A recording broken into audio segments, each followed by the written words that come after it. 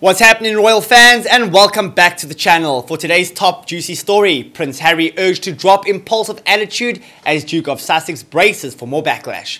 Prince Harry's impulsive attitude will cost the Duke a scolding by the Queen after a public congressman has written to the British ambassador to the US, stop the Duke of Sussex and his wife Meghan Markle's interference in the US presidential election.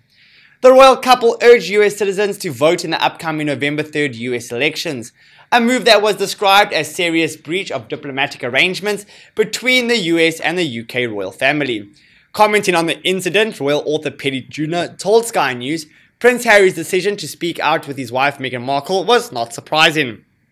She said, Harry has always been impulsive and instinctive, and he's just done things without really thinking them through. William has always been incredibly measured, incredibly self-contained. He thinks everything through, possibly overthinks everything. But the result is he's much more cautious, and that is really what is needed at the moment as a member of the royal family.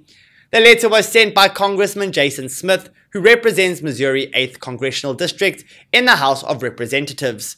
He argued, as both Harry and Meghan are still members of the British royal family, their political comments amount to an inappropriate act of domestic interference by the UK. In September, Harry urged Americans to reject hate speech, misinformation, and online negativity during the upcoming election. Meghan, meanwhile, branded November's poll the most important election of our lifetime and urged Americans to register to vote. Mr. Smith described Meghan's political views as thinly disguised and widely reported.